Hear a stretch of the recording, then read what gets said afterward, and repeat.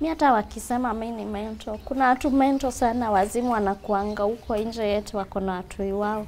So mimi kukatazwa kuona mtu mimi inaniuma sana, but pia hii kitu ya kuitwa mentor, so kama familia yangu itaamini kenye huyu mtu anamwambia na si mimi, inamaanisha mimi ni mentor kabisa. Ama hata kama nikiwa mentor, hizi vitu zote mtu mentor mgani anavaanga hivi? Mtu mentor mgani anaweza fanya kazi? Kama ningekuwa mentor ningekuwa napigania mtoto wangu.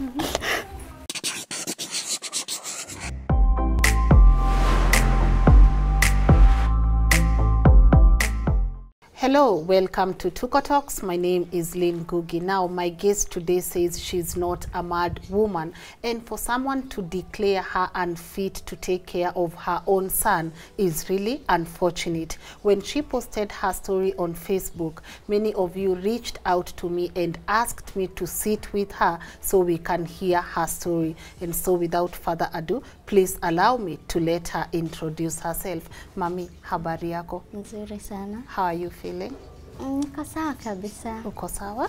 Aya, please introduce yourself. Okay, my name is Lucy Wairimu. I'm 29 years old. I've been raised in a children's home for 10 years. I went there when I was in class 3 all the way to Form 4. Okay. Okay, what happened is my mom passed away in 1997. Then there were kulikuwa na clashes zile za 97. Wapi uko? Hapa tu Nakuru, Ngambo.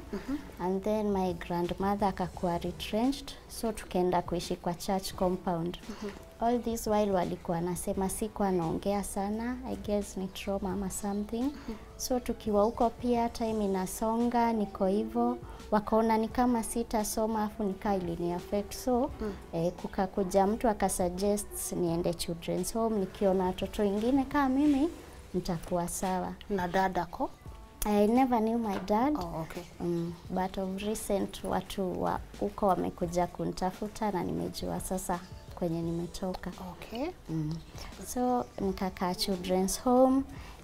At children's home walikuwa natutafutia sponsors. So nikuwa lucky kupata moja akapo au ndo wali sponsor my education all the way to college.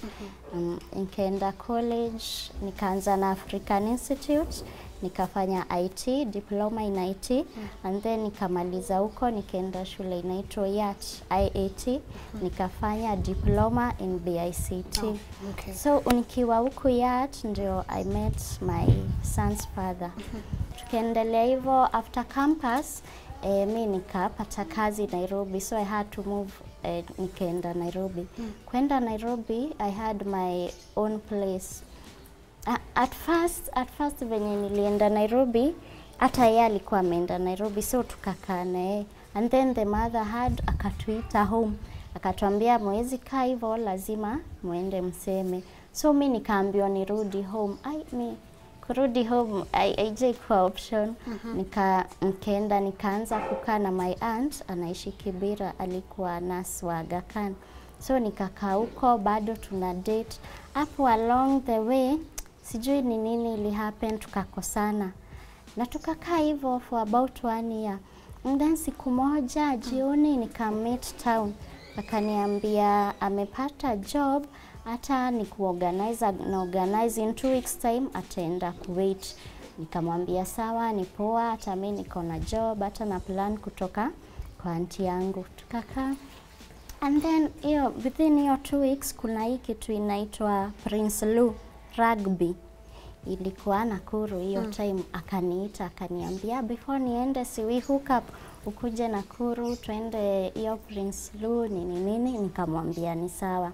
Nikakuja tukakaa, tulikuwa tunakaa actually kwa nyumba ya beshte yake mmoja. Tukakaa kama like a week. So alafu mimi nikamwambia wacha nirudi, unajua nimeacha nyumba yangu hivyo for long. Akasema sawa. Kurudi Nairobi, kukakaa nasikia vitu haziko sawa. Kuna kama mtu pahali. Vitu haziko sawa, vikupima. nikamtumia hizo tests. Kumtumia akaanza acha nimekuwa nikitaka mtoi sijui nini, afu all of a sudden akanyamaza. Mimi nikashindwa kumeenda aje, afu sasa ile ninajiconvince okay niko kwangu taweza kulea mtoto sijui nini, tukakaa hivyo. But nilikuwa na a lot of pressure yake, nilikuwa shindwa nitaenda niseme aje home. I never wanted kukua single mothers, so nikakaa na shindwa nitafanya nini. The pressure ilikuwa too much. Siku moja tu Saturday maji iko imefika juu. Maji isipofika third floor kwa tunaendea chini. So mimi nimeenda chini na chota maji na beba mitungi juu na kuja kuonosha kwa Sky Plus. Kukaa hivi nasikia some pains. Kuangalia I'm bleeding. Nikakimbia kwa kliniki kwa chini. Wakaniambia unakuwa you are having a miscarriage. So tutakupea tu dawa uende ulale. Na nikachukua dawa nikaenda nikalala. So nani hivyo hakuongea by the way, afu nikamtext. Ulimwambia? Nilimtext. Umemwambia umepata miscarriage? Nikaambia kumeenda hivi na hivi. Sikupata reply. Nikaendelea na life. Haukuona hiyo nika ilikuwa red flag? Niliona but saa juu haongei, nikaachana na vitu sasa nikaendelea. Kidogo tena ananiita Kasarani yako kwa beshti yake ati niende huko. Kwenda huko nakumbuka ilikuwa time ya World Cup. Tukakaa huko overnight, saa tunaongea, ilikuwa kaa kureconcile. Afu akaniambia by the way ile story yangu ya kuenda Kuwait ili bounce. Na home ninapewa pressure niende ni haso kama watu wengine. Mimi nikamwambia uko ready kuanza live? Akaniambia nikamwambia kuja tukae. Ati? Nikamwambia kuja tukae.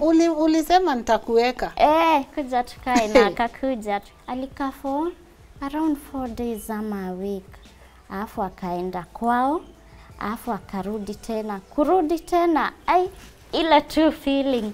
Nikamwambia hebu tuende hosi. Kwenda. Nikaona bora tena. Sasa hapo ndio akakuwa sasa juu tunakaa sasa akaanza kuwa concerned. Every clinic tukua tunaenda naye kuanzia mwanzo hadi mwisho by the way. Afu nilikuwa na weight 32 kgs by then. So kufika place fulani ball ikanilemea mpaka nikapewa bed rest. So mimi nikabidi niache job. So unaona yeye ilibidi achukulie kuhaso. So ikakuwa hivyo, mimi nikaongea na wale sponsors wangu wa majuu. Nikaambia iko hivi na hivi. Wenye walikupeleka shule. Na mimi nitataka kuanza business. Wakaniambia haina shida. Wakaniambia niandike inaitwa nini proposal. Proposal niwatumie. Nikatuma na mimi nikatumia pesa ya business. So tulikuwa tumeplani biz. Jupe kulikuwa population kubwa, afu watu wengi walikuwa wayang, tukasema tuweke movie shop. Tukabai hizo vitu zote, comp nini, TFT, tukabai zote. But sijui kulienda aje hatukuweka. So akaona anze kuuzanga hizo TFT, anze kuuzia watu. Na hivyo ndio alianza. Siku tu zinasonga. Tukakaa hivyo nikiwa karibu kudeliver. Tulikuwa tumekosa rent. Akasema sasa utaenda home, ndio vitu hata zikienda wrong unajua ukiwa home uko poa. So unaenda home wapi? Kwenu ama kwao? Kwao sasa. Nikamwambia haina shida. Na nikaenda nikakaa huko mpaka siku ya kudeliver. Sasa nilifanya wrong. Mimi Eva nimekuwa nikikava huyu msee kwetu. Ile huyu msee akae poa akiwa kwetu. So mimi hata time unaona ni amekuja kuishi na mimi but home ninasema yeye alikuwa na kwake, mimi nilikuwa na kwangu, so mimi nilimove in kwake. So home hakuna kitu. Sasa story ya kudeliver niza mmejipanga. Naambia hata amenilipia annex 30k. Hakuna kitu ilikuwa imelipa. So imefika siku ya kudeliver. Ilikuwa saa 7 usiku. So ni ataenda wapi nini nikaenda kwenda PGH level 5 Nakuru. So hiyo siku ilikuanga saa 7 usiku, nikaleba for 14 hours until the next day. Kunipima wananiambia ni kama mtoto wako asungi, ni kama mtoto wako amekufa. Mimi nikashikwa na pressure, nikafura mwili sijui nini, ikakuwa saa ni emergency. Nikakuwa ndakimbishwa theater, nikaenda theater nilikaa. around 4 hours juu. Afu nikitoka nilikuwa nimelose a lot of blood kwa ward. Asubuhi shushangu akakuja. Aniambia, uliniambia umelipiwa hosi, kwani uko hapa? Niambia tulienda huko nikakuwa referred hapa. Yani tu mimi namkava. Kwa nini ulikuwa na feel need ya kudanganya? Sikudanganya, ni ile nilikuwa na feel need, huyu ni baba mtoto wangu, ni msee napenda, wacha nimkave tu. Yani home akae msee mpoa. Unajua home ukisema msee ni mbaya au hata forgive. Unaona wewe unaweza, but what about watu wenu? Sasa mimi nilikuwa tu na au kwa nataka Eva wajue. Wajue. So tukakaa, mimi nikatoka hosi, kutoka hosi nikaenda kwao. So mimi I'm 23 saa hizo. So but mtoi alizaliwa 14th, birthday yangu ni 17th. So unaona after 3 days ndo niingia 24. Huu ni mtoto, mimi sijui ndafanya nini. Yani unajua kuna kujanga emotions mingi na mtoto. Mimi sijui, nimefanyiwa CS, ninainama kufika kwao, depression proper. Nikienda kupata mtoi nilikuwa na weigh 47. By week 2 nilikuwa na weigh 37, 10 kgs down. Naulizwa ni nini mama? Saa kumbe nikiwa huku kwao mimi niko na depression. But mama yake ako ile, wacha kutembea kama umeinama, kwani unajifanya? Afu kuna a night mtoi alilia. Mtoto ameoga, ameshiba, but analia tu, mimi sielewi. So mimi nimeweka hapa mtoto, mimi nimekaa hivi juu hata mimi sielewi. Mama yake akakuja akasimama hapo. Akaniambia, unajua nitakushikisha polisi. Naambia mtoto mimi sijui kwa nini analia. Akaniambia wewe endelea hivyo. Mtoto ulikuwa so depressed ati mtoto analia, wewe umemweka tu hapo. Mtoto analia, mimi sijui ni nini inaendelea, nimemfeed, ameoga. Kimwili ulikuwa una feel aje? Nilikuwa sad. Alafu nikijiangalia naona sijui tumbo yangu inakaa aje. Alafu najua sana nilikuwa 24, ile nikipata table ni ile sikuwa nimepanganga hivyo. Alafu najua ile sikuwa prepared. Unajua kuna venye mse upanga life yake, but juu imekuja tutaenda vetuko. But saa hii time mimi sielewi kunaenda aje. Mimi najaribu kufight hizi emotions but haziishi. Na alikuwa anakaa kukuona ama alikuwa? In fact tulikuwa na yeye kwao. So hii time yake mama yake anasema hizi vitu, actually amesimama hapo. Namwangalia tu amesimama karibu na mama yake. Alafu ninaambiwa, hautaki mtoto, utaenda tu tuachie mtoto wetu. Mimi nashindwa ni nini inaendelea. Alafu naambia siongee. Ati hapana, ni vile mama yangu anasema juko tunakuchunga, unapewa food, unapewa nini. Alafu ikakuwa yeye atarudi Nairobi juu ya nyumba, so akaprepare nyumba ndo niende. Si nikaachwa huko. Sio siku niliachwa huko, mimi na feel tu niko uncomfortable. Mimi nikaambia mama yake, akasema nataka kurudi Nairobi. Ndio siku nikaambia basi nijifunze kujifulia nini, kufua kidonda ikararuka. Sikusema juu sikuwa nataka kukaa. Tukaekwa kwa gari tukaenda Nairobi. Nairobi tukakaa, tulikuwa sawa. Huyu baby daddy akapata deal ya kuuza nyanya. Mtu alikuwa ametoka Tanzania, alikuwa feel poa, akamwambia muuzie afu atagawana do. Kuuza sasa si ndio alipata do, alipata over 50k. Kupata ndo tukaona acha tubai electronic shop ingine ilikuwa inauzwa hapo. Sasa hiyo ndo ilikuwa base. Sasa unaona hapo mtoi akiwa 3 months, hiyo ndo the first time huyo mtu aliget physical na mimi. Juu nakumbuka hiyo time alikuwa na a friend. Huyo friend alikuwa anatakanga akikuja job analala kwetu. Alifanya hivyo the first time nikiwa pregnant. After sasa hii the second time mtoto sasa unaona ako 3 months. Mimi nikaambia hii kitu hainibambi juu unaona mpaka utaenda kufungua mlango mpaka saa 9 usiku. And this person nilikuwa nimeambiwa somehow alikuwa ex wake. But yeye alikuwa ananiambia si hivyo. So mimi asubuhi kumconfront kuhusu hii issue, akaanza hata wewe ongea na ex wako sijui nini. Hivyo ikakuwa hivyo. Akasimama, alikuwa amekaa pale kwa kiti, akasimama akanismack hivi kwa face. Mtoi alikuwa hapa kwa kiti, nikaanguka chini, akanishika hivi mkono, akanidrag, akanifungia bedroom na akachukua simu yangu, kalock na akaenda. Sasa sikujua alienda wapi. Alafu akakuja akanirudishia phone. Kunirudishia phone, first person I called ni mama yake. Sasa mama, huyu amenipiga. Akaniuliza umemfanyia nini, lazima umefanya kitu. Nikakata phone call. Nikapigia uncle yangu. So uncle yangu ndiye alimpigia, akaambia usiguza huo dem sana, tutakosana.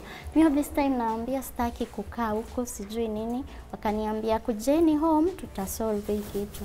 Tukapitia kwao, tukaongeleshwa. Mimi nikaambia niache, ndoa inakuanga hivi na hivi. Hebu tuambie ati ndoa inakuangaje?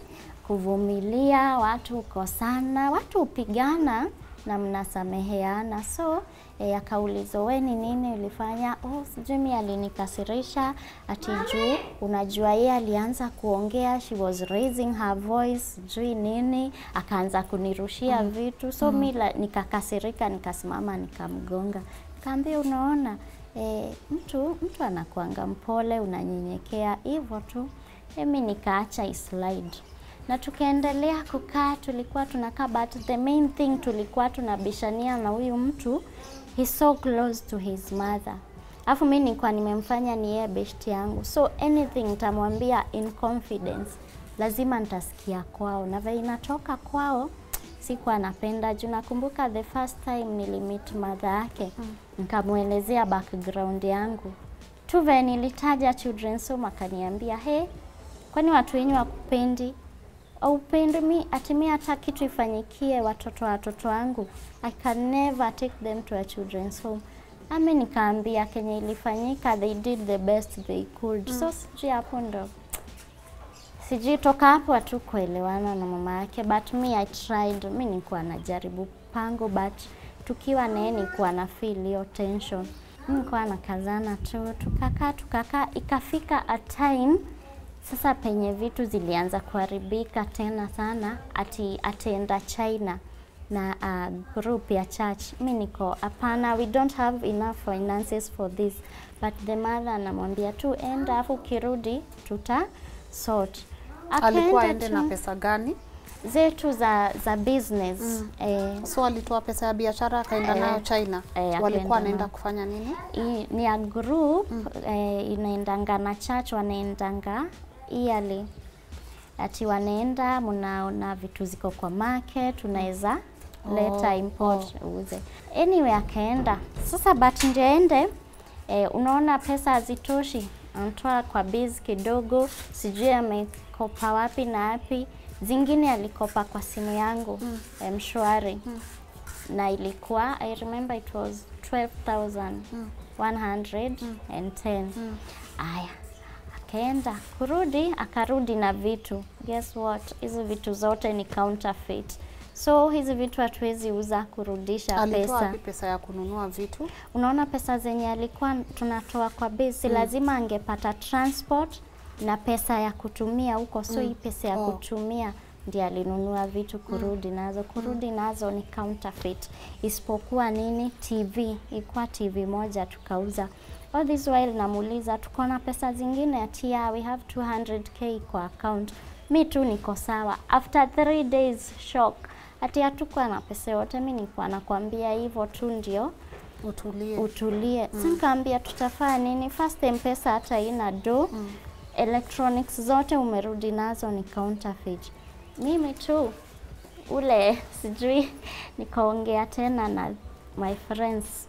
Nikaambia busy yangu inaenda chini, ningependa mniboost. Hata nikaona hiyo nini ya Western Union, wakanitumia 100k niweke kwa biz. But saa biz inaendelea bado kuenda chini. Nikaambia tufanye aje? Si hapo around walikuwa wameanza kufungua the business ka hiyo electronic. So competition ilikuwa high. Tuuze hii tuanze biz zingine. Tukauza na tukahama hiyo area, tukaenda sasa kwingine na tukaanza biz ya wifi installation. Na hapo sasa mtoisi alikuwa na grow, sasa alikuwa amefikisha 3 years. Naambia juu mtu yata ingia shule, acha nione venye na mimi nita hustle. Anasema sawa ati, lakini unajua wewe hawezi take pressure. Si tu nini tu, wacha tutafungua business huko ukienda. Sasa mimi nikaona but nilianza tu mimi kuhustle job. So ikafika November the shule zilifungwa, tukaona tukuje Nakuru. Kuja Nakuru mimi nikasema nikae home juu shoshe yangu ni mgonjwa, afu job nilikuwa nimepata ya contract ya 2 months. Kwetu ni karibu na town, kwao ni mbali. So mimi nikikosa fare naweza tembea to town. Weekend moja shoshe yangu akaniambia aje, enda utembee ndio hata ujue watu wako aje huko. Nikamwambia uko sawa nikienda. Akaniambia tulikuwa tuna work till Saturday, so ilikuwa Saturday jioni. Walikuwa town. Afu hiyo kazi tulikuwa mimi na the younger sister tulikuwa hiyo job ya contract. So hiyo tukaenda kwao, walikuwa town wanafanya shopping. Kufika kwao the other sisters wakasema juu mmefika ni duty yenu. So tuoshe vyombo, tupike, tuserve watu. Tukafanya hivyo. The next day the same thing. Baby daddy wakaenda bash. Hao wengine wakaenda church. The father at your time alikuwa ameenda operation. So kulikuwa na visitors in and out. So si ndo tunakaribisha visitors, tunawaserve nini.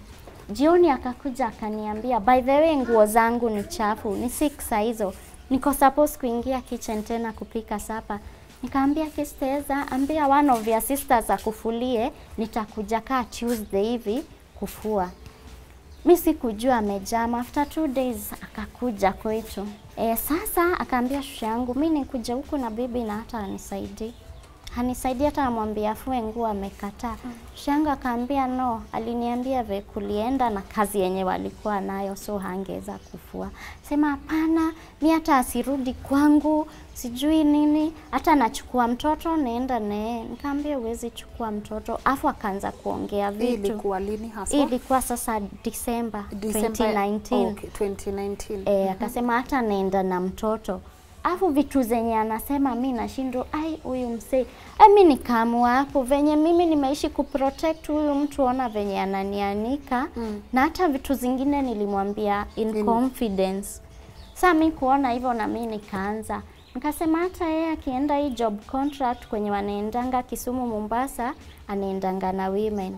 For the last like 4 months nimekuwa nikitreat infections, but alikuwa ananiambia ati ni family planning yangu.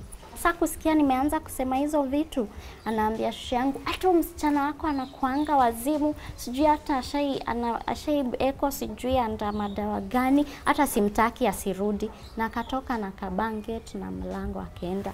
Hiyo ndo the first time mtoto wangu alienda. So mimi ikafika ni December, January, najaribu nilikuwa naongea na mtoto kwa simu. Kukaenda hivyo kukafika time nikablokiwa. Siwezi ongea na mtoto, nikipiga simu haingii, nikimtext ameniblock. Alikuwa ananiblock 1 month, anani-unblock. So hii time na unakaa 1 month bila kuongea na mtoto na uko sawa? Sikuwa sawa, lakini pia home ukisema shosha nakwambia inabidi ukue strong. Kwetu kuna kuanga na ile kitu inaitwa tough love. Hata kama tough love iko, na kitu bado nataka kuelewa. 1 month inapita na hujaongea na mtoto wako, how travel kwenda Nairobi kumwangalia? Hapana, ilikuwa juu huyu msee aliacha amesema hope usirudi kwangu, na kaambia shosha yangu huyu asirudi kwangu, anakuanga kwake. Unaenda kuongea na mtoto wako Nairobi? Kuenda juu after kuambia hivyo mimi nilifikiria umse ashaikuwa physical. Ninajua huyu msee na nikienda huko kitu inifanyikie. Na unaona saa hiyo niko kwake, ama niende nisikie mtoto amekuja kwao, mimi niende mama yake atanitreat aje? So mimi nilikuwa na hiyo fear. So nakaa so ulikuwa na fear? Nikaona at some point akani-unblock. Unajua unaonanga kwa WhatsApp. Juu utajua mtu akikublock na akiku-unblock. Nikamtext nikaambia naweza have mtoi for 2 days akikuja midterm. Aliniambia afu jioni tena akanitext akaniambia hapana, ati juu wacha tu mtoto akifunga shule ndakupe for good. Nikamwambia sawa. Afu mimi nikajaribu ile to reconcile. Nikamwambia by the way kenye ili happen na tuwezi acha behind, nirudi home at least tuendelee kulea mtoto ka family. Akaniambia nataka ushike hii na ushike vizuri. You are one person I hate the most in this world. Nikamuuliza kwa nini? You walked out on us. Nikamwambia no, uliniacha home. Sema no, you walked out on us. Afu ni msi alikuwa amefanyanga, nina believe vitu. Hiyo si mara ya kwanza alikuwa ameniita wazimu. Hata tukiishi na yeye nakumbuka certain Sunday, tulikuwa tunajitayarisha kwenda church. Mimi nimevaa tu ka dress hivi. Niambia by the way uko na cellulite kwa hizo miguu zako, akinikamwangalia. Akaniambia by the way unajua wewe unakuanga na meno kubwa. Ati? Unajua unakuanga na meno kubwa. Wow. Mimi niko hizi zote zinatoka hapo. Imagine mimi nilitoa hiyo dress nikavaa trouser nikaambia twende church. Wow, I think I'm getting something. So mtu alikuwa amedestroy esteem yako kabisa. Ni kweli. And this person was also your best friend. Alafu I didn't have a circle. Ile si unaona sina mfanyikazi, so stoki kwa nyumba. Siendi mahali, sina circle, ni yeye tu. Huyu alikuwa best friend yangu. Nikitaka kitu yeye ndo nitaambia. Kitu ikinifanyikia yenda. Saa yendi alikuwa kama source ya strength yangu, best friend yangu, ile go to person. So unaona sio akiniambia hivi nashindwa nini. So sasa anakuambia uko na meno kubwa, ulifanya nini? By the way mimi nilikuwa naangalia kwa kioo naona by the way ni kubwa, mpaka nikaanza kumwambia by the way moja ikiweza toka naweza kaa kasi na meno 4 hivyo sasa. Davi nikaendelea, but at some point nilikuwa namuuliza kwa nini unaniambianga hivyo? Alafu sasa mimi afu atarudi aniambia nipende. By the way alikuwa ninunulianga gift. So mimi nikibaiwa gift, mama napendwa. Alafu koja koi. Sorry. So anakutusi, anakureduce hivi, alafu akikubaia gift. Mimi naona maybe ninapendwa. Alafu tulikuwa tunapelekwa kama Sunday moja anasema hii weekend sijui tutaenda wapi na wapi, yani unatreatiwa. So hata ukifanyiwa kitu afu pelekwe au tu niko sawa, at the end of the day ninapendwa, anafanya bidii anatupeleka huku. So mimi nilikuwa tu sawa. So hata kitu ingefanyika kurudi home iko option, nilikuwa najua at the end of the day tutakuwa tu sawa. So mimi nilikuwa nang'ang'ana. So mimi kumwambia to reconcile sijui nini, akaniambia you are one person I hate the most in this world. Mimi nikanyamaza tena. So mimi way yangu ya kucommunicate, mimi sijuangi kujiexpress sana. So mimi nimezoea kuandika, namwandikia text nikakuwa blocked. But akaletanga mtoto. Kuleta mtoto akamleta mpaka na homework. But ilikuwa ameleta mtoto kwetu, but atakuwa akikuja kwetu every day. Afu alileta huyu mtoto na simu. Hii simu iko mpaka na sim card na credit. Ni kushinda amepigia mtoto. Sasa baba umekula nini? Afu iko time simu ilienda around kwao. Ati tumekumisi urudi home tu sijui nini. Unataka tukupikie nini? Mtoto anasema mayai. Asubuhi hivi kufika mtoto ako kwa mlango. Mama sitaki kukaa huku, nataka kuenda huko, ninapikiwa mayai. Kanashindwa wanafanyia nini mtoto. Shusha yangu ananiangalia, ananiambia, unajua hata wewe unasumbuka mawazo. As much as unataka kukaa na huyu mtoto, ni kama hataki. Naambia si hataki, ni hizi simu anapigia. Afu baba yake akikuja hapa, afu aende, obvious mtoto atataka kuenda naye. So tukakaa kwetu, ilikuanga tu mimi na shoshe yangu. Nikaona mtoto anaboeka. Uncle yangu, the two cousins of mine wadogo 6 and 4. Kaona juu mtoto anaboeka, nikamwambia shoshe yangu acha nipeleka hapa kwa uncle yangu. Nikaa 10 minutes walk. Akae nao aache kuboeka. Kwenda mtoto akaniambia arudi, nikamwambia sasa acha nikulete nguo. Huku kuna house help. So mtoi kukaa haikuwa shida, akakaa. Bado mtoto akiwa huko babake atakuja huko kumwangalia. Mpaka shosho yangu aniambia kwani hana faith na wewe? Huoni kama mtoto anachungwa ama ni? Mimi nikamwambia sijui. 17th April ndo inakuanga birthday ya mama yake. So akakuja akasema nataka mtoto. Akaambia shosho yangu nataka nichukue mtoto twende bashi ya kushuhudia mwana. Shosho yangu akamwambia hapana. Basi siwache mtoto akae, hata hii time ya corona bado mtashinda mkizungusha mtoto. Akasema kwani mtoto kwenda kwetu ina shida? Akaambia shosho yangu by the way, kama ulikuwa mnataka huyu mtoto akae hapa, hamungempeleka huko kwa anko ya huyu. Shosho yangu akajam, akakaa hivi chini kwa kiti. So kaanza wanarudishiana. Shosho yangu akaniambia, "Koi, enda leta hiyo suitcase, teremsha, mpe nguo. Kaa nataka mtoto acha ende na mtoto."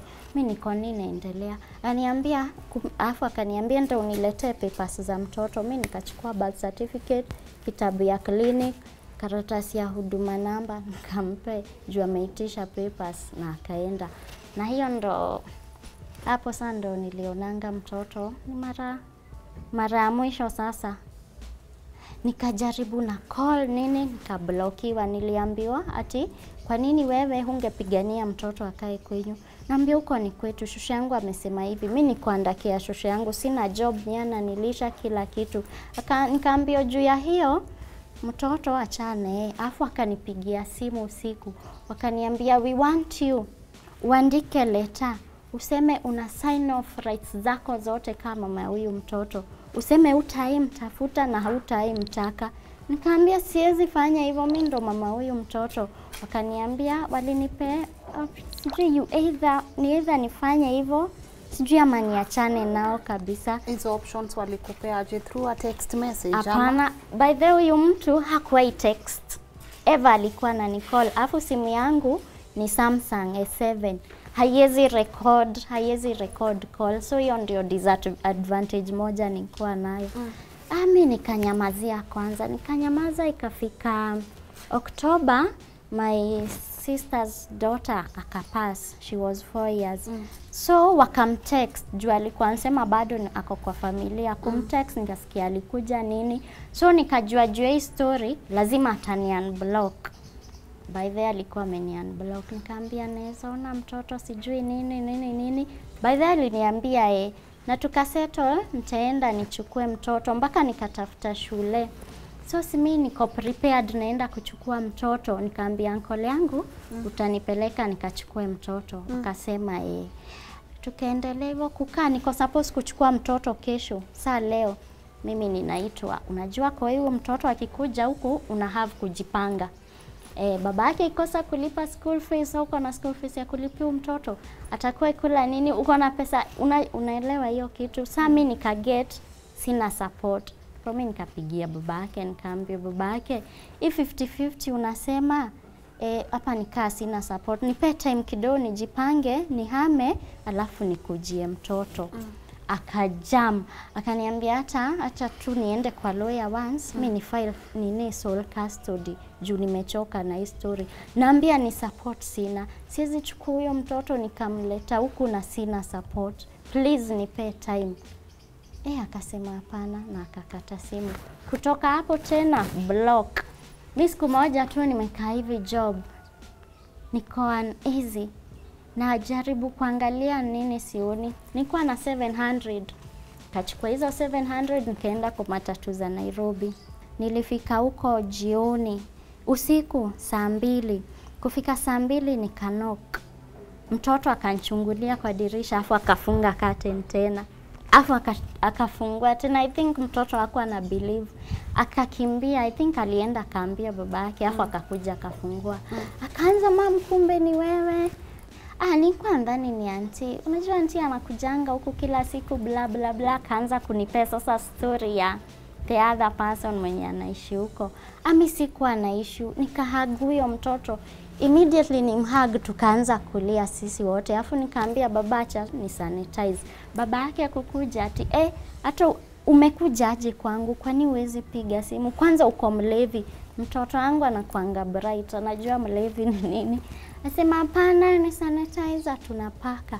Sasa hizo mtoto ameshika hivi. Akaingia bedroom ya mtoto, nikaona amechukua bag amepack.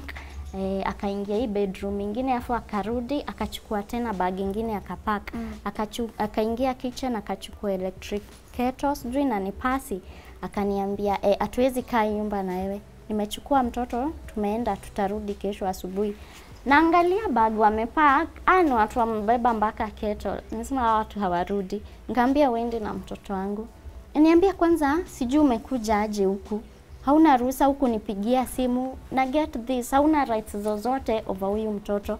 Nikaambia rights ama hakuna rights, huyu ni mtoto wangu na hatoki hapa, na hii ni reason nimekuja hapa. Akaanza kupiga simu, alipigia mama yake wa kwanza kama kawaida, sijui waliongea nini, afu sasa akapigia the other person, alikuwa mwambia niko huko so asikuje, baby mama is here so aya, ikakuwa hivyo. Ikakuwa sasa tutabishana, anataka kwenda na mtoto, mimi sitaki mtoto aende. Akaenda akawasha gari, kasimama nyuma ya gari, ngambia kwa unaenda pita na mimi, lakini huu mtoto utoki naye huku. So imekuwa fracas, mimi nalia, mtoto analia, yanataka kutoa gari, watu wakaanza kushuka. Afu hiyo nyumba iko na 6 floors, watu wakaanza kushuka, ikaanza kuwa drama. Akarudi kwa nyumba, kurudi kwa nyumba penye anaenda mimi namfuata, kama nimeshika mtoto. Kurudi kwa nyumba akasema, upende usipende mimi natoka hapa na huyo mtoto.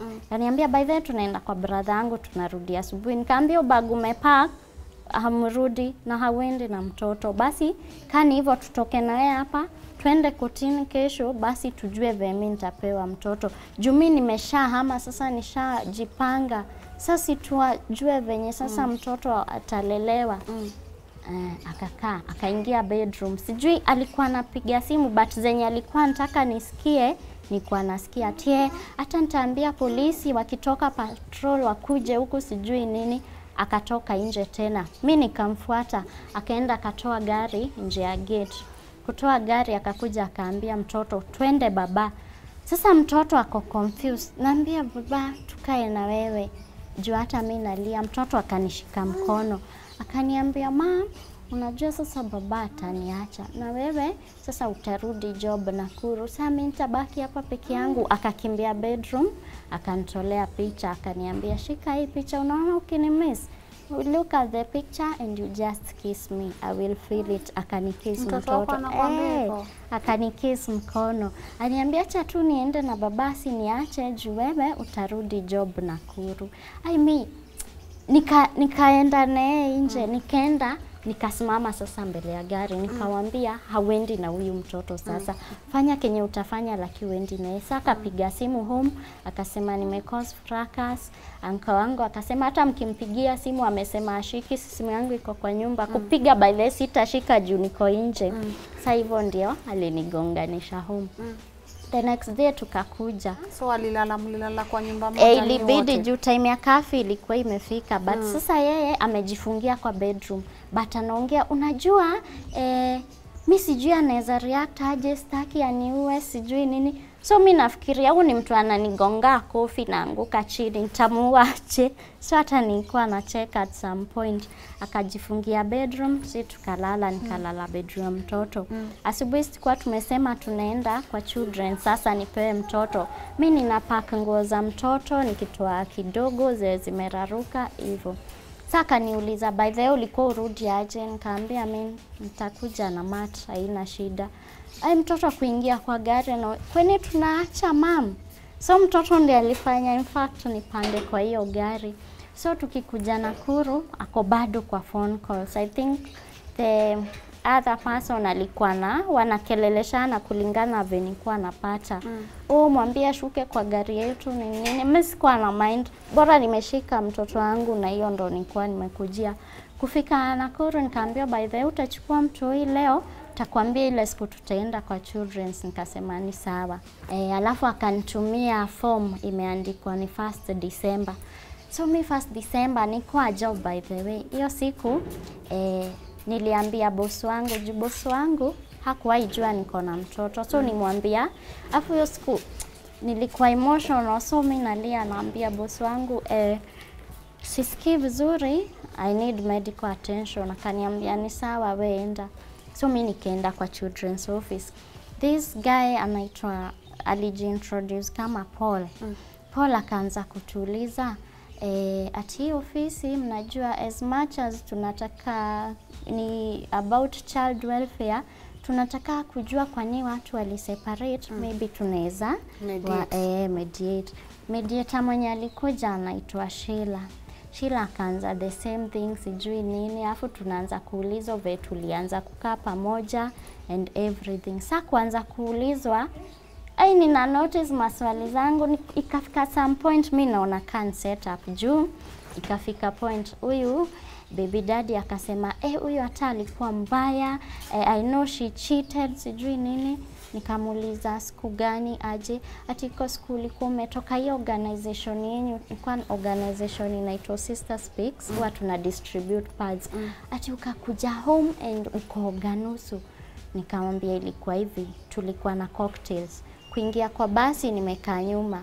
Hawezi tapika kwa basi juu tambe uoshe ama ulipe 200. Bag nilikuwa nayo handbag, I puked kwa hiyo bag. Na nilikuwa nimekutext nikakwambia nitachelewa juu kuna cocktails, I'll take 2 and then come home na au kujibu. So mimi nikipuke hivi kwa bag, nimekelea kwa bag, so iko kwa lap. So nikifika home toga hapi. Sintoga hivi. Ati mimi naona aya Sheila kauliza, so she drinks. Mimi nikasema occasionally tukienda naye mahali, tukienda bash naye ama out. Sheila ana insist, so she drinks. Yes, ikaandikwa chini. Naya kuendelea anasema she was moody, sijui nini. Yaani vitu zilikuwa zina happen tu. Sijui she was not giving me enough sex. But hiyo ni story yake to tell. Ni kama anakuanga na trauma, ni story yake to tell. Sheila akaniuliza shida ilikuwa gani? Nikaambia nikiwa mdogo nilikuwa sexually assaulted and sikuwahi pata ile counseling mtu ana deserve. So mtu anakuattack na vitu zenye uli confide in him. In yeye. Ati so you need counseling. So hiyo kitu kusumbua niko ikaandikwa chini. Hasi tunaendelea hivyo. Yaani mtu anasema afu nikaulizwa baadhi ukipewa mtoto utatake care mtoto aje? Nikaambia sai I have a job na nilimove out, si uko home kwetu tena. Ati alafu sasa nikaambia for the time being nikiwa job either nitakuwa naacha mtoto kwa daycare ama namwacha kwetu. Akaangalia baby daddy, unataka mtoto wako achangwe daycare na hii corona? Akasema hapana, mtoto wangu ataachwa daycare na hii corona. Nikaambia nitakuwa nikimwacha kwetu. Ati no, her family is hostile. Nikamuuliza hostile aje? Ati mwezi wa 4 simulinifukuza na mtoto. Nikaambia no, ulikuwa rude kwa grandmother yangu, mlikuwa mnabishana, ukaambia uchukue mtoto uende. Ati yeye kwani wewe ukubishania mtoto? Nikaambia ni kwa grandmother yangu, Kenya anasema mimi nafanya, sina job, ni ana ni feed. What was I supposed to do? Afu nyinyi mnapigia mtoto simu, mnashinda mmempoison. Mtoto ashinda kwa mlango akilia, nilikuwa supposed kufanya nini? Ati for that reason mi sioni kama mtoto ako sawa akiwa naye. Nani alisema hivyo? Now that babake. Mimi niko tu sawa. Afu tukaambiwa tutaenda sessions. Mimi nikaambiwa nitoke nje. Wakakaa 45 minutes. Mimi by saa hii naanza kushika kenye inaendelea. Sasa mimi huko kwa uwanja mimi ninalia. Kuitwa mimi kuingia ndani, vitu tu naambiwa ni uko supposed kuwa a good wife, uko supposed kuwa humble. Ati unaona hata ni in-laws, uko supposed kupenda in-laws zako. Ati men it's all about sex. Uko supposed akitisha tu anytime unampe. Sana nani anakuambia? Sasa Sheila, huyo mediator. Huyo mediator. Mimi nashindwa kwa nini tunaongelelea hizi vitu. Session yangu by the way ikaisha hivyo. Mimi tu naambia zile vitu niko supposed kufanya. Afu tukaitwa sisi wote. Anani address mimi ati sasa Lucy, kulingana vile mimi naona, unajua nyinyi wote ni kama mko na shida. Huyu mtoto kenye tuko supposed kufanya ni kumchukua sisi kama government tumweke under children's home. Nikaambia Sheila ati mfanye tuweke mtoto under children's home. Nikaambia hapana. Kama mtoto ataenda children's home, acheni babake akae naye. Nimekuwa children's home, nimejua life ya huko, sitaki mtoto undergo hiyo.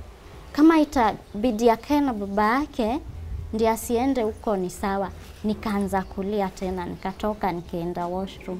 Kwenda washroom hata sikukaa, nikaambia Lucy, we have a lot of clients, si wewe peke yako.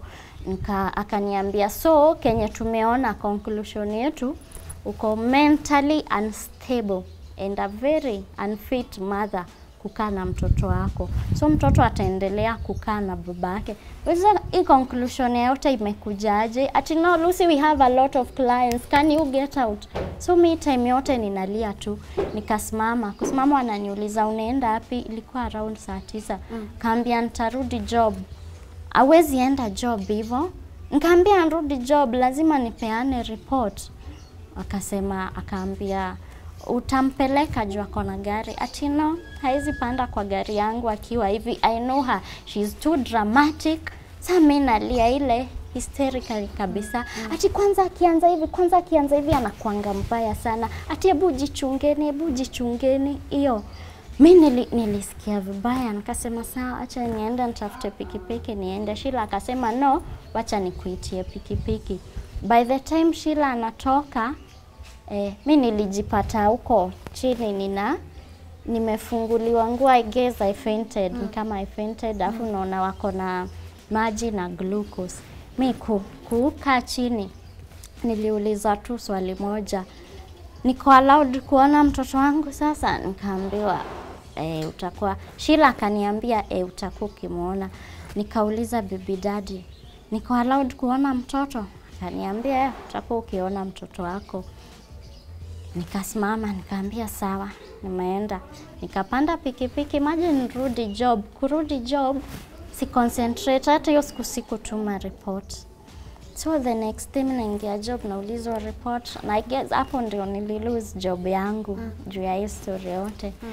Aya, mimi nikakaa siku ya kwanza. Siku ya pili nikapiga simu. Nilisiniambia unaweza ongea na mtoto. Kupiga simu hachukui. Nikamwandikia message, hi, permission to see my son. Set place, time, hata kani dakika 2 tu nipe time ya kuona mtoto. Haikurudishwa. Nikasema maybe I can reason with the mother. Nikapigia mama yake. Nikaambia sasa tukitoka kwa children's court nilikuwa nimeambiwa unaweza ona mtoto. Hakuna documents zozote walikupea? Hakuna hata. So ngoja nielewe, hii mediation mulienda siku moja tu na kila kitu ikamalizika. So hii decision yote make tu kwa hiyo counseling kidogo wamefanya make decision ati mtoto aendelee kukaa na babake. Mimi niko mentally unstable na unfit. So mimi kupigia mama yake naambia nilikuwa nimeambia unaweza ona mtoto. Kaniambia sikiza, hata wazimu na chokora wako kwa streets na wanaweza kaa na watoto wao.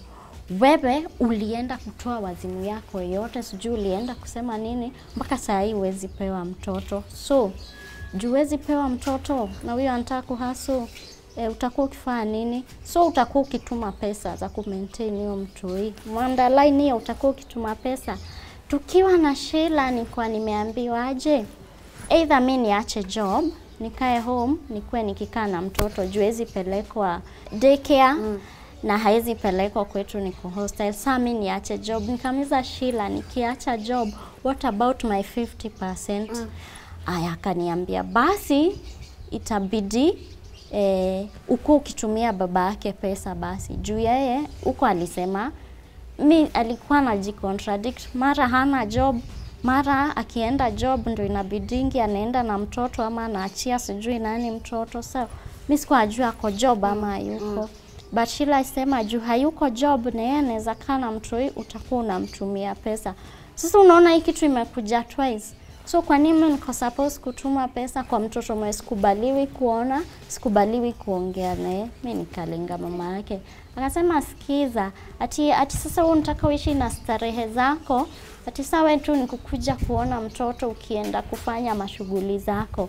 Nikaambia haikukua hivyo, mimi sijui amewaambia nini, lakini mimi sijakataa mtoto at any point. Akasema sikiza, mtoto utaimuona kaa ukijua hivyo. Nikakata simu. Yani I wish simu yangu ingekuwa ida record, niwezange kurecord vitu zote. Juu unajua saa hii ni my word against theirs. Na yeye anajua hata yako na Samsung. In fact yeye ndiye alininunulia hii Samsung. Anajua hiezi record. So at no point ningeweza kurecord any conversation. Afu huyu mtu ameishi ku avoid text kabisa. mimi ndo nilikuwa na text. So hauna evidence yoyote? Sina, yani ni words zangu against ye. Na hata mimi ninaenda on cameras juu ka words nina, hizi ni words naweza simama nishike Biblia, I stand by these words. Juu yani azimio mwaka yote nimehangaika kutosha, na hii kitu inatocha mtu juu wewe unakaa ukikula unajiuliza mtoto wangu anakula. Alafu at some point iko time alikuwa anamfanyisha homework, si mtoto ameingia shule anashika hivi pencil, yeye anataka ashike in a specific way, so anachapa huo mtoto mpaka ashike pencil vile nitaka. Nakumbuka huyo mtoto alikuwa anatoka shule anafanya homework, ndio sasa mimi nampe chai nini. So iko time sijui alikuwa anamwambia aseme nini, mtoto aseme geza alikuwa amechoka ama kitu kaa hiyo. Alimpiga kofi mtoto akakaa hivi kwanza, hafanyi kitu yote, amekaa tu hivi mpaka mimi namuuliza ai hiyo si kofi ya kugonga mtoto. Akasimama akatoka mpaka na shake mtoto basi alie. So kuna vitu tatu unaona ni kama so mtoto mimi wako sijui mtoto kama anateswa huyu this new person, mimi sijui an take care aje ya mtoto juu huyu mtoto aliniambia ati mam saa zingine mimi auntie ndiye ananioshanga na mimi sitaki kuoshwa na auntie, si urudi uko ukiniosha. Alafu mtoto akaniambia lakini niliambiwa auntie ni life partner wa baba, wewe umepata life partner. So mimi najiuliza hizi ni vitu gani wanaambia mtoto. Mtoto wangu ako aje psychologically? Na kako 7? Hapana, ako 5 years. June born 2015. So mimi mtoto wangu ako aje? Saa shule zimefunguliwa, anafanyishwa aje homework, anaenda aje shule, anakula, anashiba.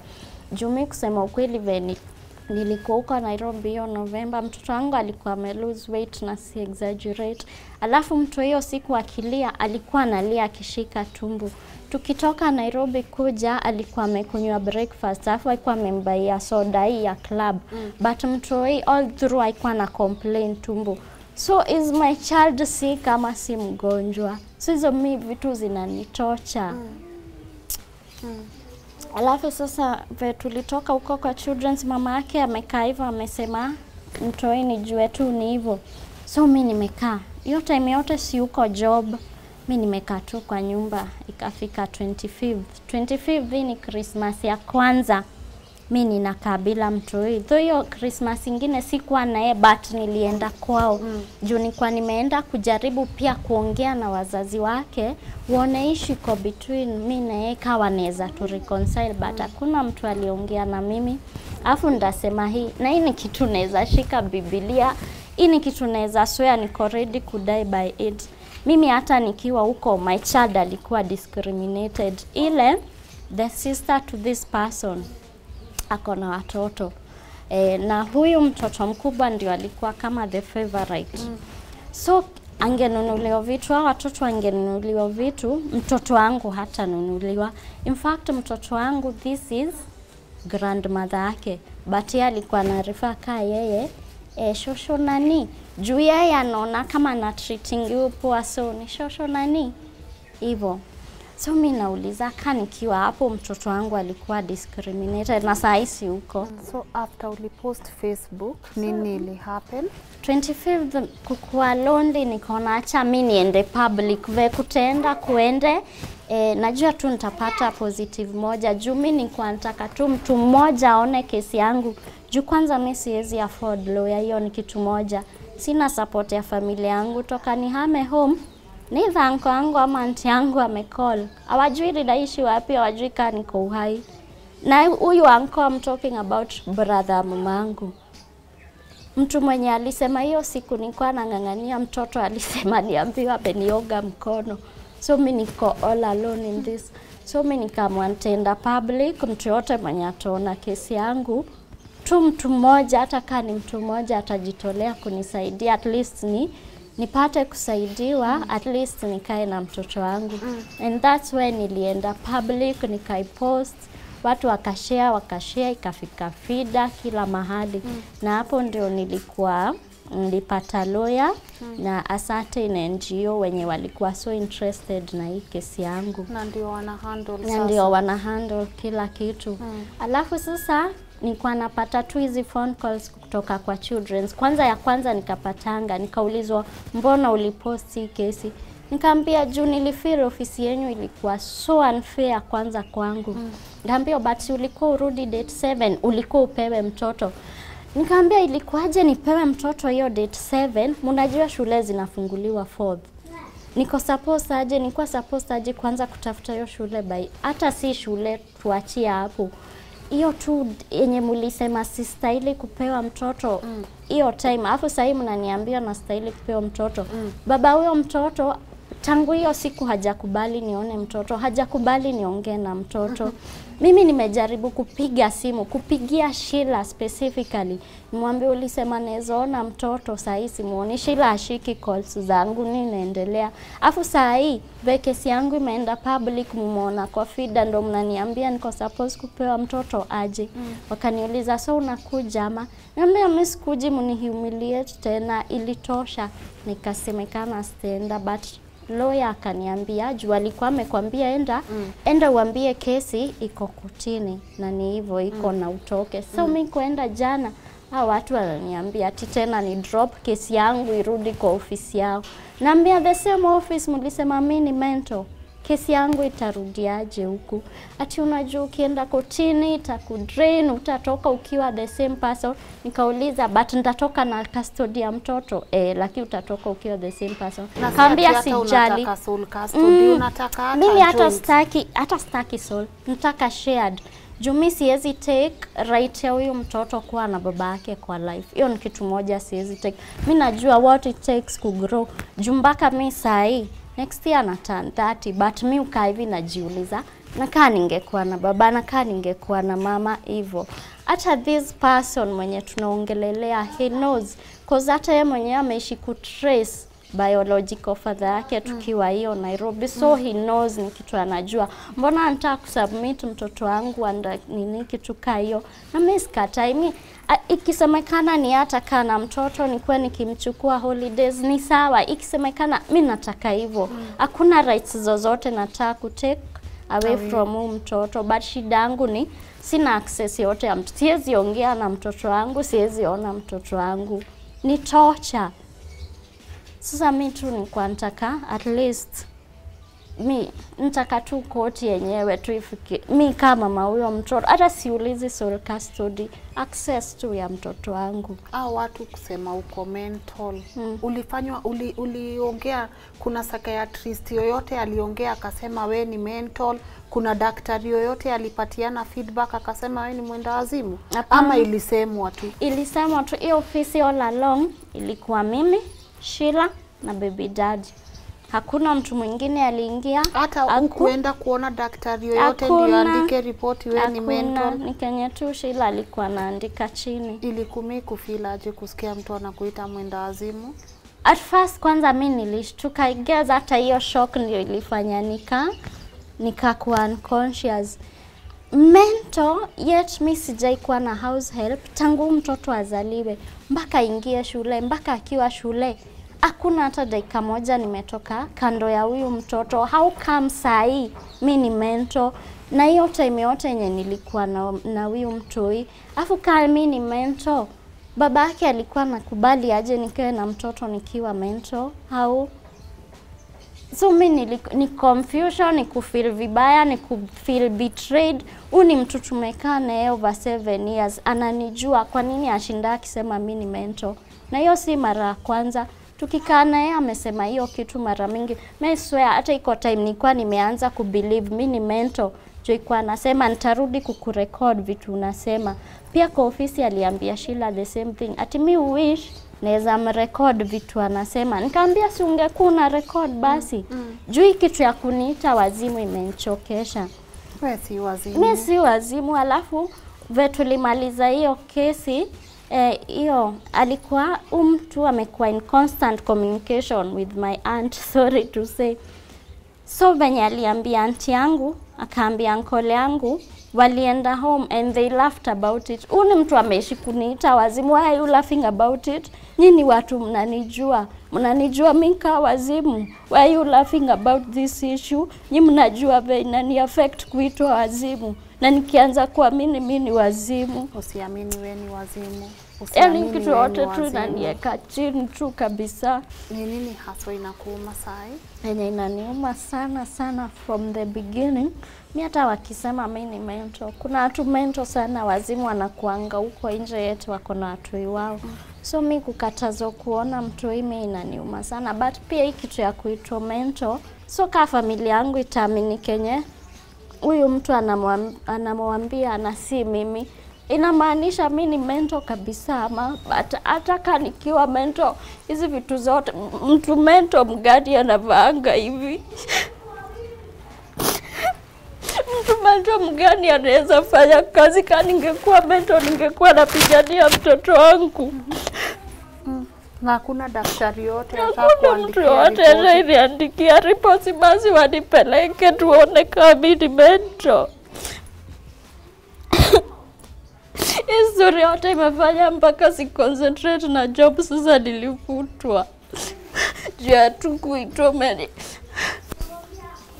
Wewe si mental, sawa? Sawa, Lucy. Sawa. Ungetaka mtoto wako ajue nini kuhusu mama yake? Ningependa tu mtoto wangu mimi ajue. Na mimi kwenda public si ati nilikuwa nataka achukie babake ama achukie mtu yote. Mimi nilikuwa tu nataka ajue mimi nampenda na mimi nitakuwa na yeye. Na hata mtoto wangu anajua nampenda. Na baby daddy wako? Mimi sina kitu ya kumwambia. Akupe tu mtoto. Mimi hata anipe tu mtoto wangu.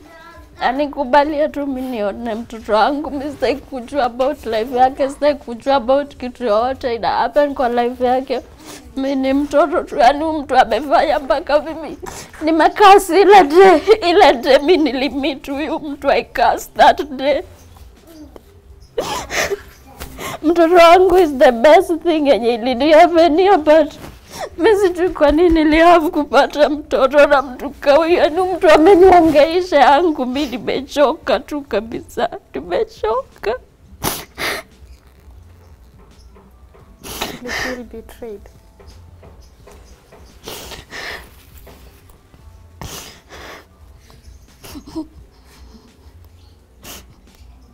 Doors zita open, sawa? Sawa? In any case kama kwa show kuna therapist yote ana watch, ungetaka kukaa down na mtu professional akupatie support, si ndio? Because I think there is too much you are going through and you are not alone. Na usiwahi amini wewe ni mwenda wazimu. Ni sawa, you might be dealing with too much but you are not a mad woman. Ni sawa? Okay? And we hope for the best. I know watu wengi wameamua watakusaidia mpaka at least uweze kuona mtoto wako. Nini ungetaka kuambia Wakenya? Ama msichana tu yoyote anapitia vitu zenye umepitia? Nataka kuambia no matter what tunapitia, iko tu time nyingine yenye mimi ukaa chini yenyewe naona yenyewe papasi yangu ni nini kwa life. Kwani mimi nitakaa siku gani chini tu kwa life lakini pumzike. Children's home kwa lewa isipate, mimi nitakaa siku gani hata mimi nipumzike lakini kuwe happy.